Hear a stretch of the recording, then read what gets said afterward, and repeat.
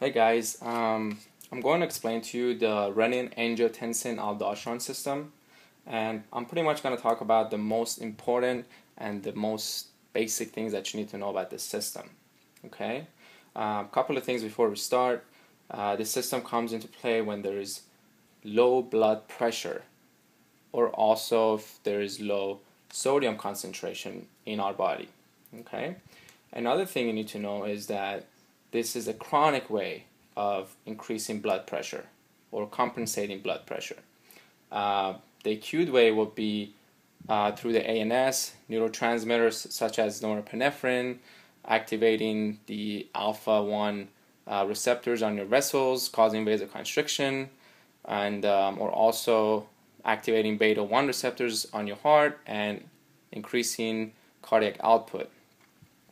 So that's the acute way. This is the chronic way. The reason it's chronic is because we're talking about enzymes and hormones here. So if you think about it, it's going to be a lot more time required to synthesize these enzymes, which are proteins, and all these hormones that we're going to talk about. So this is why it's chronic.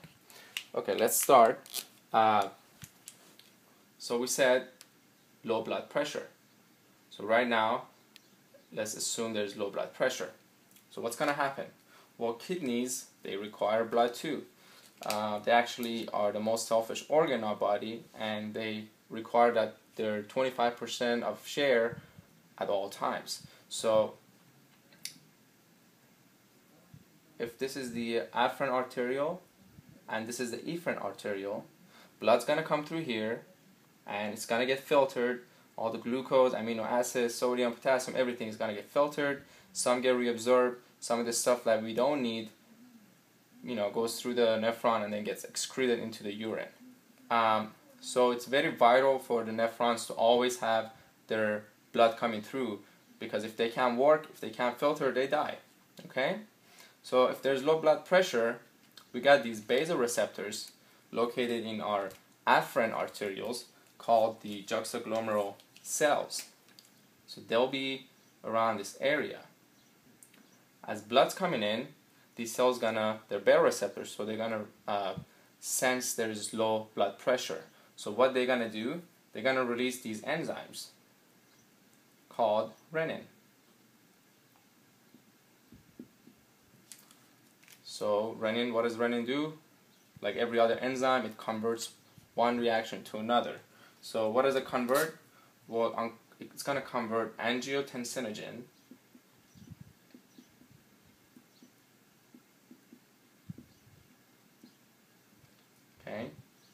to angiotensin 1.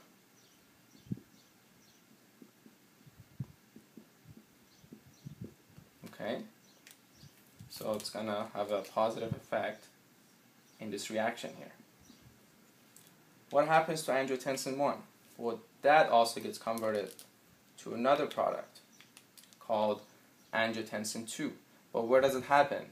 Well, angiotensin 1 travels in blood, goes into our lungs. Assume this is the lungs right here.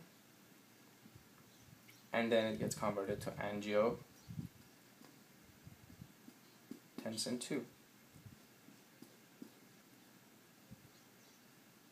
Sorry. So what is the enzyme here that converts this reaction? It's called ACE. Okay. What does it stand for? Angiotensin converting enzyme. It's converting angiotensin to another angiotensin. And if you want to talk about pharmacology, we have ACE inhibitors that will inhibit this reaction.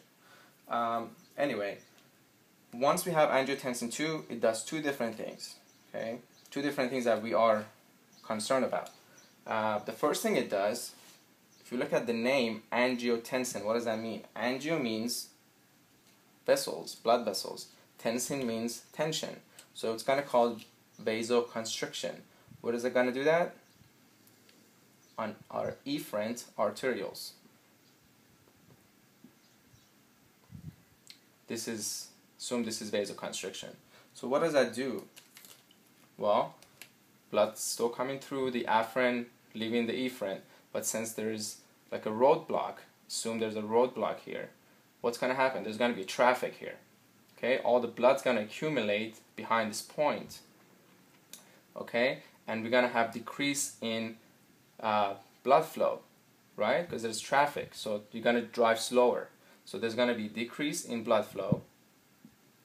Okay, and then when there's decreasing blood flow, there's going to so many cars gonna, if it's so many blood is cars, like traffic and cars right now, there's gonna be so many cars at this point, and what's gonna happen? We're gonna increase our hydrostatic pressure, right? And what does hydrostatic pressure indicates? Well, every time there's increase in hydrostatic pressure, you must know that it favors filtration. So we're gonna have increased filtration, which is going to start filtering our products into the nephron, the kidney.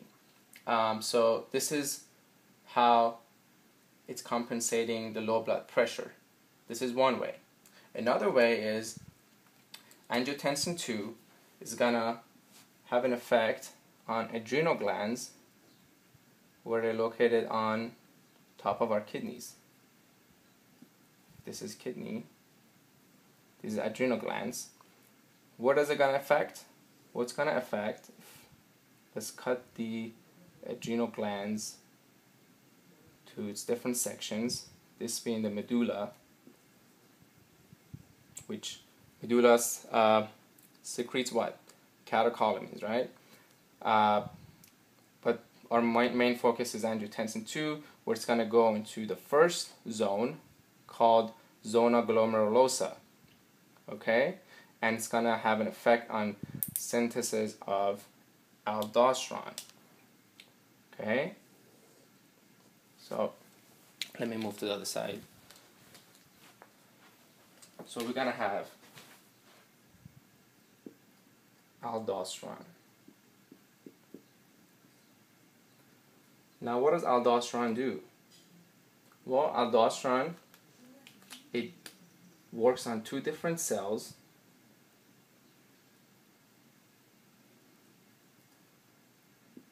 One called principal cells,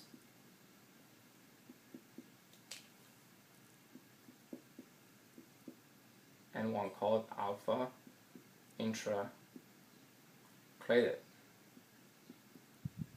cells. So what is it going to do on principal cells? What it does on principal cells, we have a pump here. Okay, it's a sodium-potassium pump. Actually, let me draw this.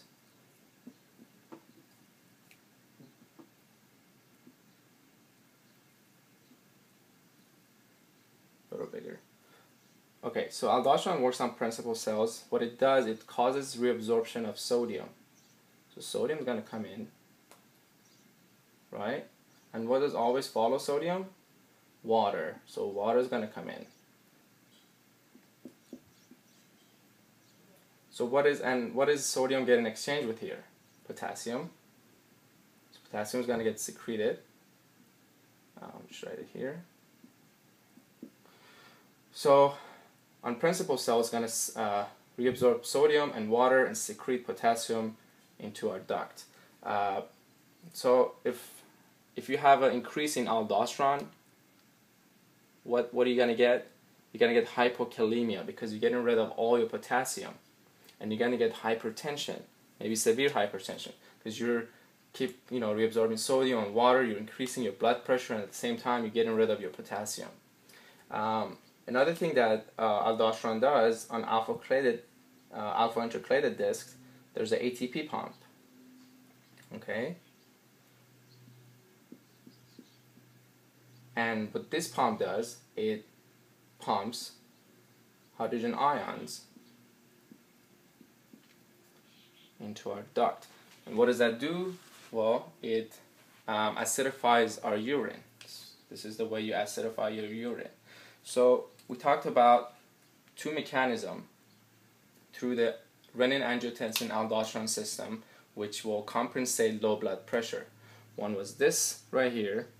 Okay, we increase blood pressure. The other one was on this area where we increased blood pressure.